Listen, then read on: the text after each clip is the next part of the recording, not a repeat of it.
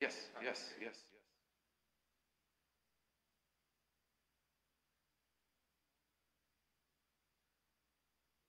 Me to pick up because I don't have your part.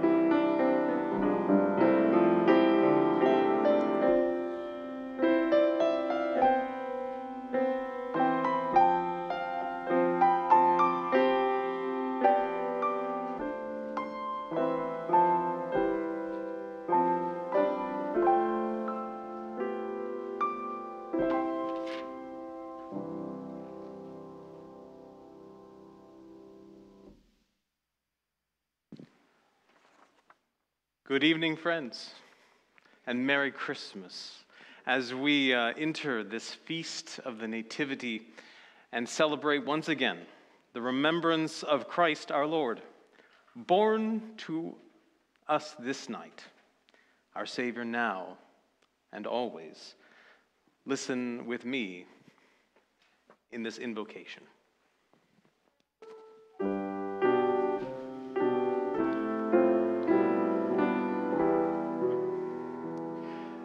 Veni, veni, Emmanuel, captivum solve Israel, qui gemit in exilio, privatus Dei filio. Gaude, gaude, Emmanuel, nascitur pro te Israel. Veni, o sapientia,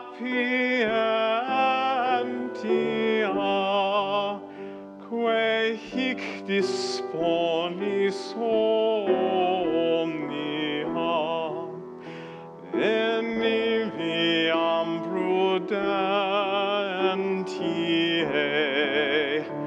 ut dulcea sed gloriae. Gaude, gaude, Emmanuel, nascitur pro te Israel.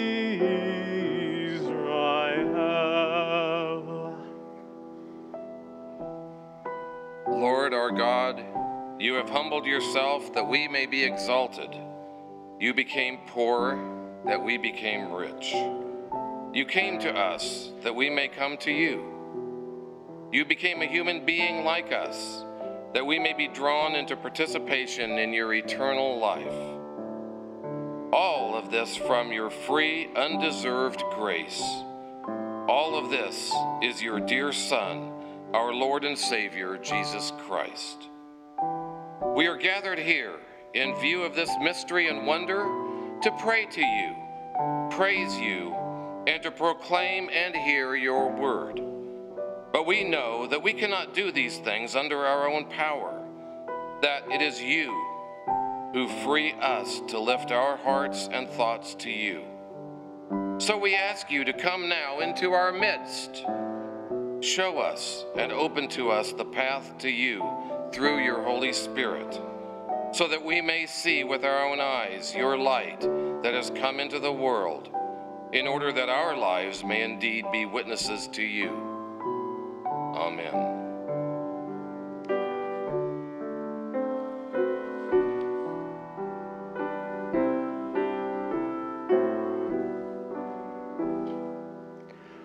O come, desire of nations,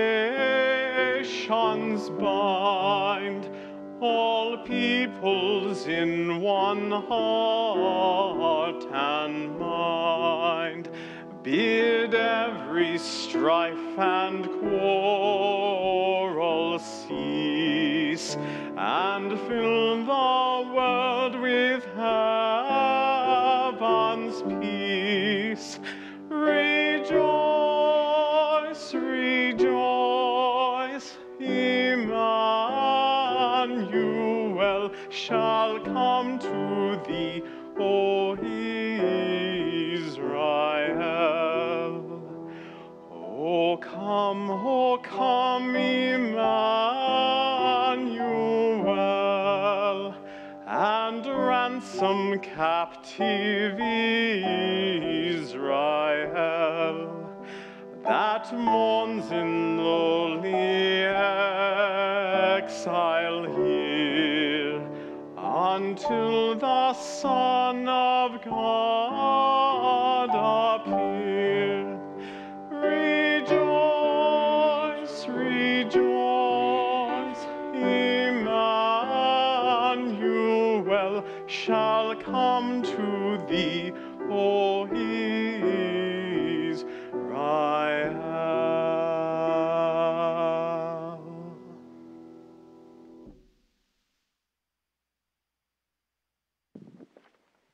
Isaiah's vision, found in Isaiah chapter 9, verses 2 through 7. The people who walked in darkness have seen a great light. Those who lived in a land of deep darkness, on them light has shined. You have multiplied the nation. You have increased its joy. They rejoice before you as with joy at the harvest, as people exult when dividing plunder. For the yoke of their burden and the bar across their shoulders, the rod of their oppressors, you have broken, as on the day of Midian. For all the boots of the trampling warriors and all the garments rolled in blood shall be burned as fuel for the fire. For a child has been born for us, a son given to us. Authority rests upon his shoulders, and he is named Wonderful Counselor, Mighty God, Everlasting Father, Prince of Peace. His authority shall grow continually, and there shall be endless peace for the throne of David and his kingdom. He will establish and uphold with it justice and with righteousness from this time onward and forevermore. The zeal of the Lord of hosts will do this.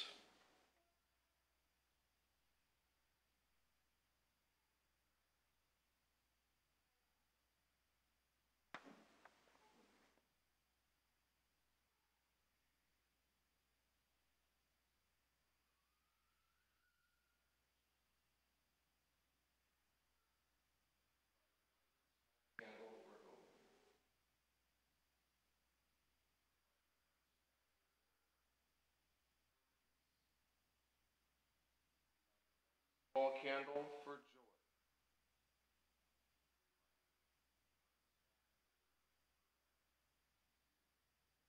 Almighty God, as we light our Christ candle, we pray you would ignite a fire within our hearts. Come, O come, Emmanuel. I invite you to stand with me and sing O Little Town of Bethlehem.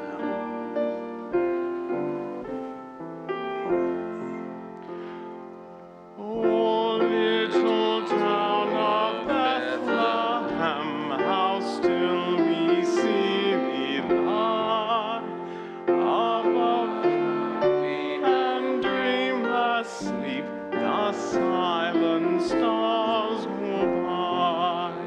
Yet in thy dark streets shineth the everlasting light. The hopes and fears of all thy years are met in thee tonight. O holy child of Bethlehem, descend to us, we pray. Cast out our sin and enter in, be born in us today.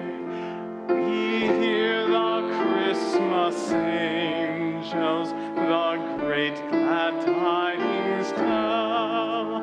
Oh, come to us, abide with us, our Lord Emmanuel. Please be seated.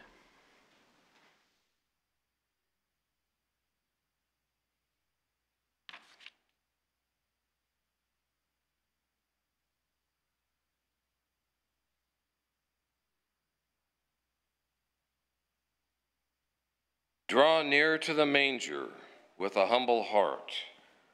Almighty God, guide my journey to the manger. Show me the light of your star. Lead me by my hand and pull me close. Help me to adore your Son. Give me your gift of never-ending love. Amen. Fear not, for to you a Son is given, and his name will be called Wonderful Counselor, Mighty God, Everlasting Father, Prince of Peace.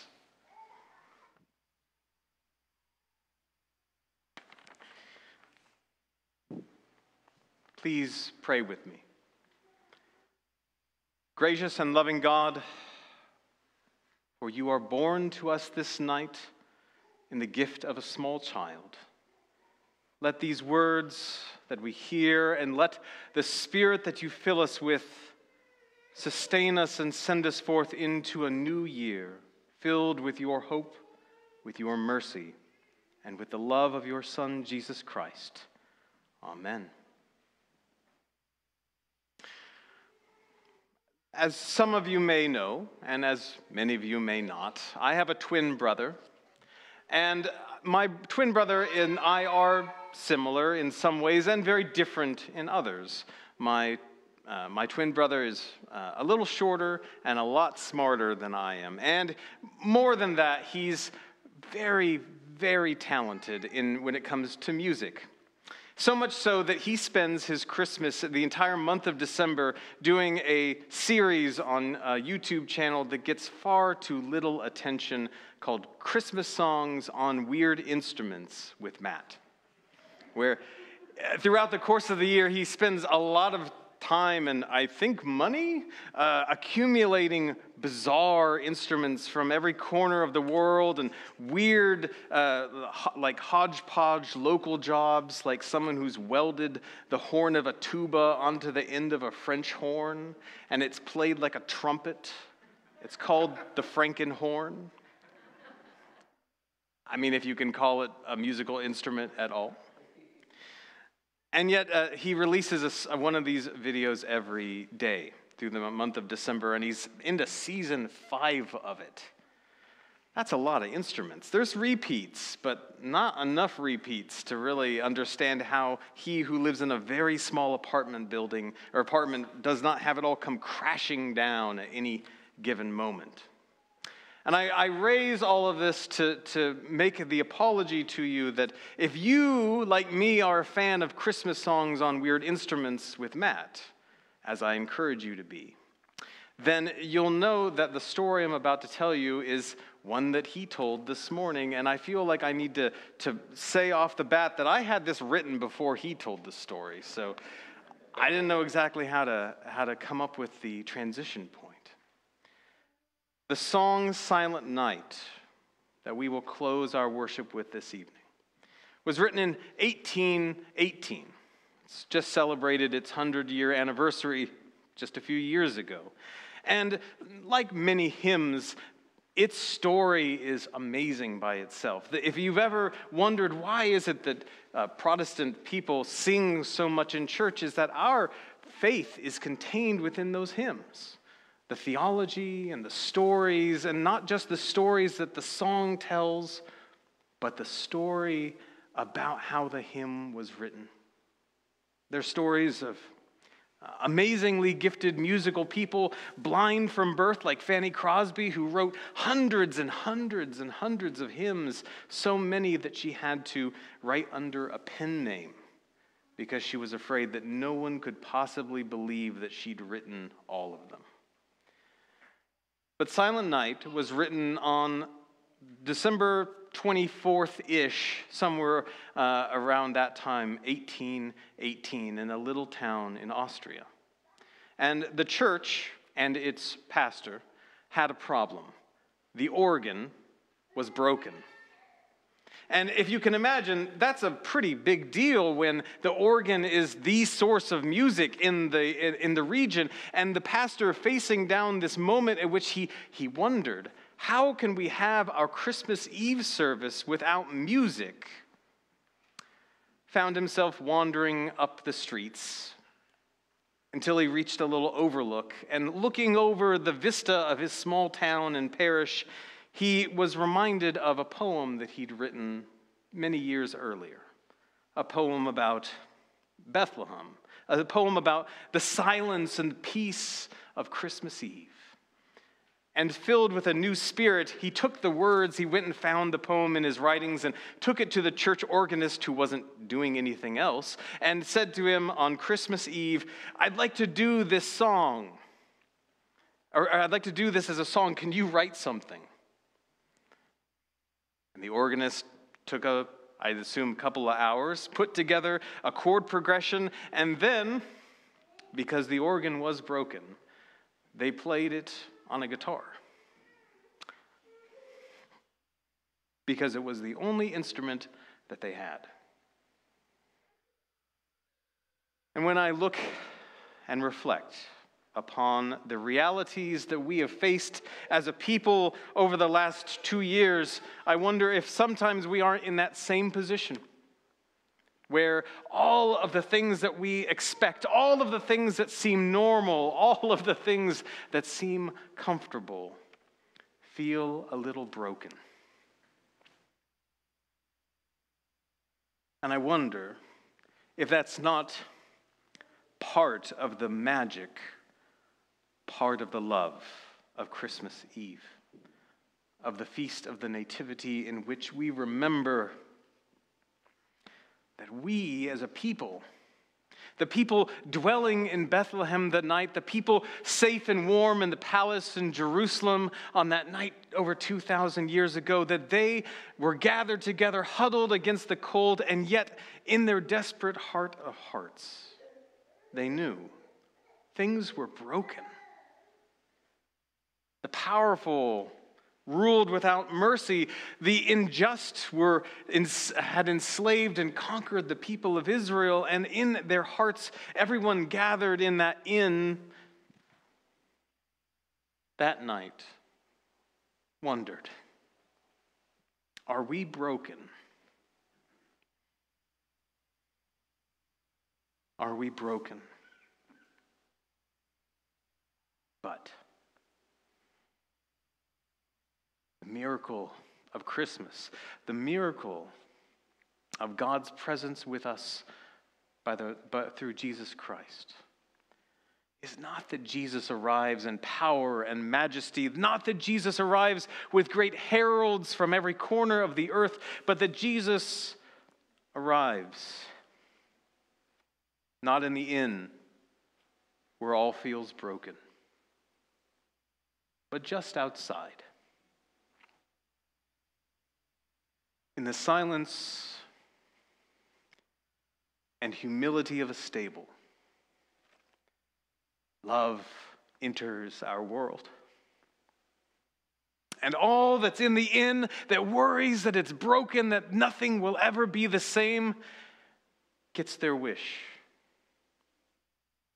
Because this child has come to mend our brokenness, and nothing will ever be the same again. So as we face ourselves boldly into a new year, a new celebration, a new cycle, allow us to remember and give thanks that Christ's presence for us is not a reassurance that nothing will change, but indeed a remembrance that this night, above all others, reminds us that God will change us for the better if we simply step outside the madness and the noise of the inn and seek love, not in power or popularity, not in wealth or splendor, but indeed in simplicity, in poverty, in service and in love, that we might go forth being servants of the King of Kings, born to us this night in a stable. Even when things feel broken, even when we don't know what tomorrow will hold, God steps in to give us a new song and a silent night. The gospel lesson on this, the Feast of the Nativity, is from the evangelist Luke. I invite you to stand with me and lift up your hearts as we hear the gospel.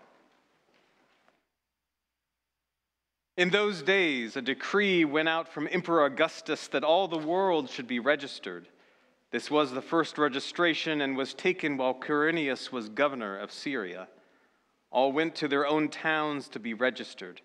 Joseph also went from the town of Nazareth in Galilee to Judea, to the city of David called Bethlehem, because he was descended from the house and family of David. He went to be registered with Mary, to whom he was engaged and who was expecting a child. And while they were there, the time came for her to deliver her child.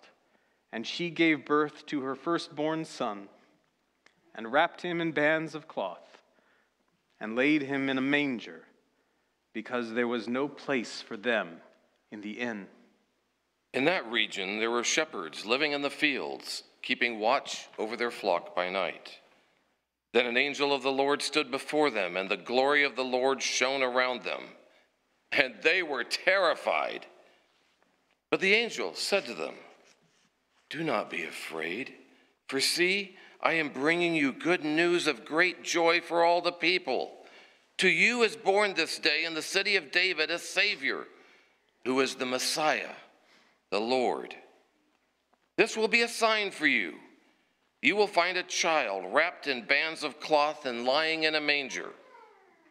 And suddenly there was with the angel a multitude of the heavenly host, praising God and saying, "Glory to God in the highest heaven, and on earth peace among those whom he favors." When the angels had left them and gone into heaven, the shepherds said to one another, "Let us go now to Bethlehem and see this thing that has taken place, which the Lord has made known to us." So they went with haste and found Mary and Joseph and the child lying in the manger. When they saw this, they made known what had been told them about this child, and all who heard it were amazed at what the shepherds told them. But Mary treasured all these words and pondered them in her heart. The shepherds returned, glorifying and praising God for all they had heard and seen, as it had been told them.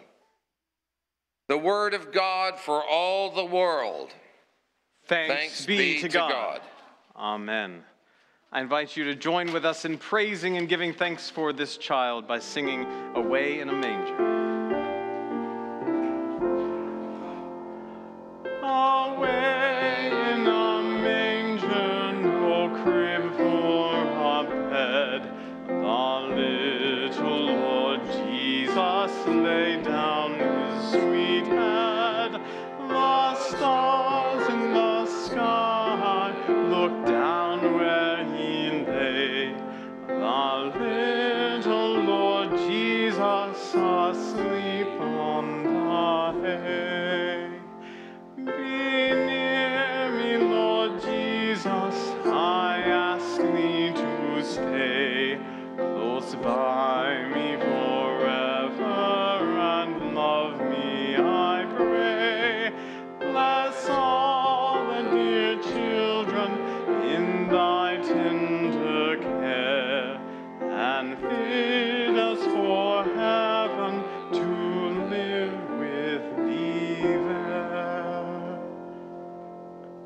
Please be seated.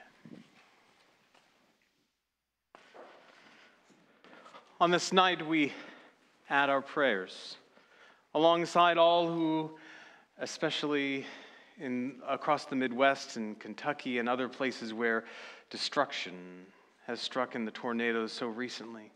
We remember those this night without a home. We remember our sisters and their families down at Main Street Ministries, whom through your generosity we have been able as a congregation to offer a great gift. New objects, yes, but more than that, a spirit of family in this community. That when they look upon those pots and pans and those simple gifts, they know that our hearts are with them and with all who this night and every night search for hope in what feels like an ever-darkening world. As we allow the peace of Christ to still our minds and spirits, I invite you to be in prayer with me.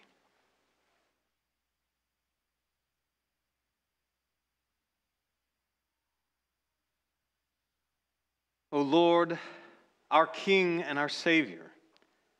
Let us celebrate this festival without false ideas, but with our hearts open to receive your word, your promise, your commandment. Our grumbles and doubts, our errors and our mistakes, our stubbornness and defiance should trouble us even during these days of joy, because they trouble you. But as we rejoice at your birth in the world, we ask you to accept us and uplift us as we are. And we pray that in your strength we will be willing to be counted among the poor and humble, as you counted yourself on that cold night so long ago. We remember before you all the darkness and suffering of our time, the manifold errors and misunderstandings that we, your humble creations, afflict upon one another, the harsh realities which so many face every day without the benefit of comfort, the great dangers that hang over the world that we do not know how to counter.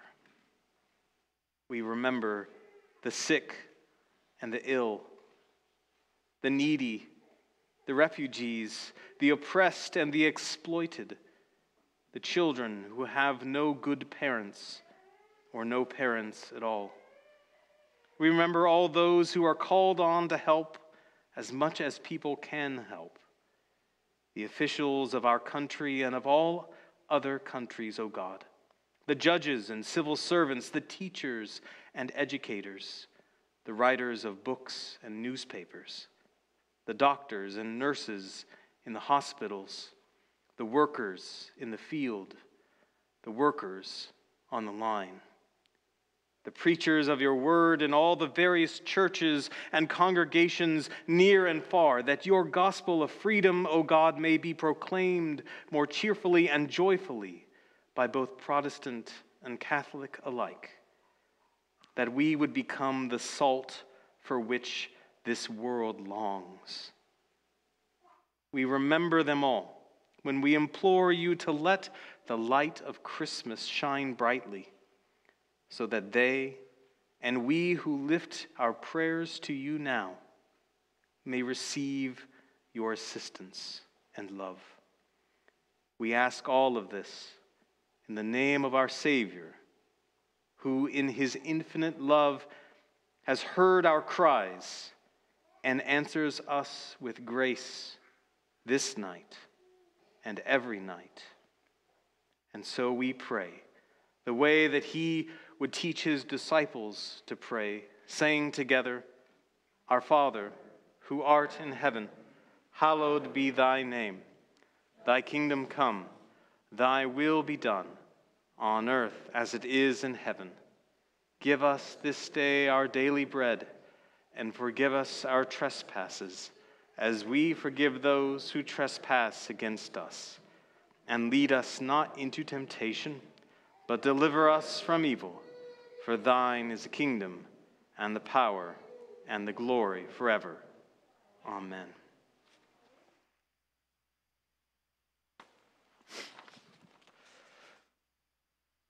My hope is that you had a chance to see the sign inviting you to take a candle when you entered.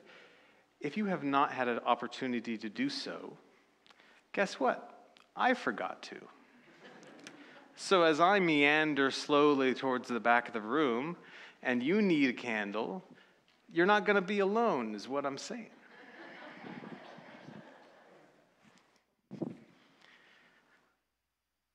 If you were with us last year, you'll remember that we changed our traditions ever so slightly, as the last 2 years have invited us to change so much. But this year will follow like last, where we will proceed outside. It's a little warmer than last year. I'm grateful. My fingers will have a much easier time playing the guitar. But we will share the light here in this room, and then proceed outside once everyone has their candles lit. We'll make a circle out here right outside the doors, and we'll sing through the verses of Silent Night, which are helpfully on the back of your bulletin. So be sure you take that with you. If you are new or need a reminder on proper candle etiquette, remember, the one that's on fire stays upright. The one that's waiting to be lit is the one that comes in at an angle. If you do this, well, hot wax is going on something. I don't want it to be you. And the trustees don't want it to be the carpet. So what we will do is I'll collect the light, and then I will move to the insides of all these pews. And if you're the lucky person sitting there, you'll just be the first and share it down your row. Everyone have a candle? I like it. I like it. David, do you have a candle? What I enjoy about this is that this is the invitation of Christmas. Not that we would just gather in holy places to remember the gift of Christ this night, but that we would take that light and carry it out into the world from this day and every day. So, with your blessings with mine, let us share the light of Christ together.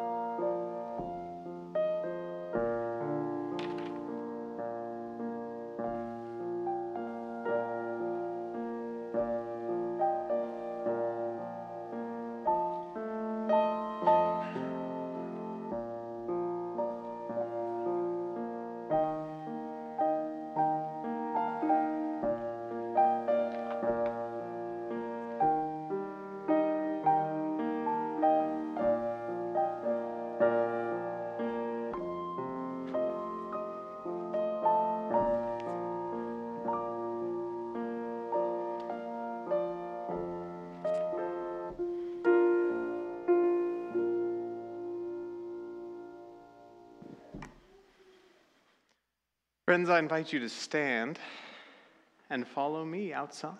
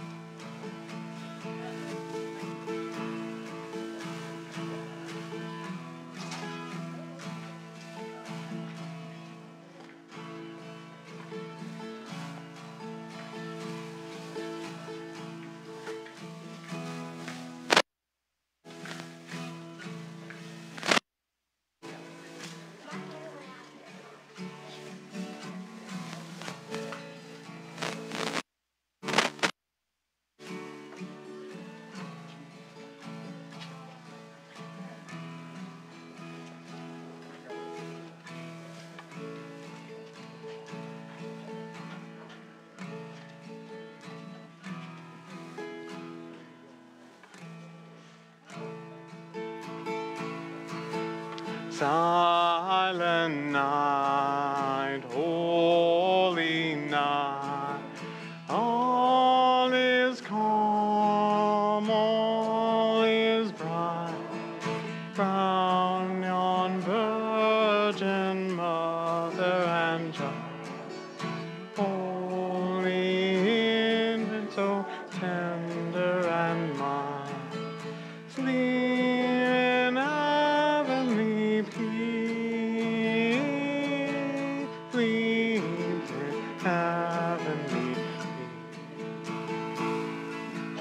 Silent night, holy night, shepherds king, tell your light.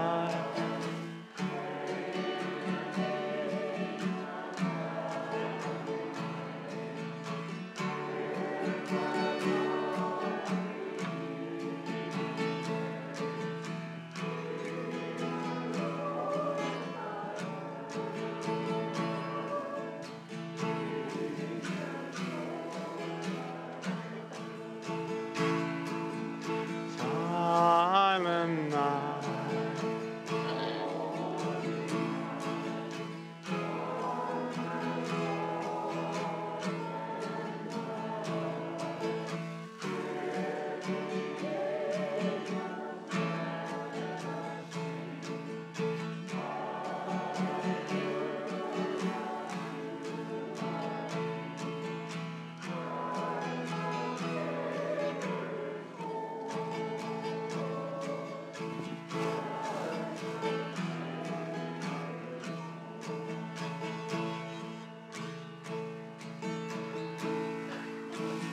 Is that all?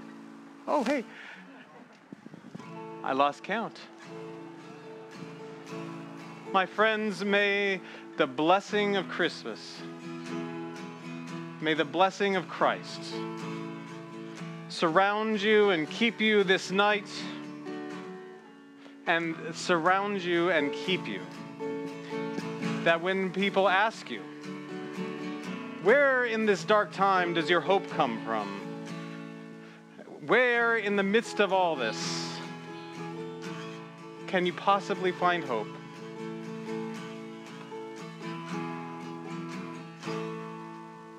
You can tell them it's not in power, it's not in popularity, it's not in wealth or glory. It's in a stable. It's in humility and service and love. May you take the blessing of Christmas with you this night and every night. My friends, Christ is born. Merry Christmas. Amen.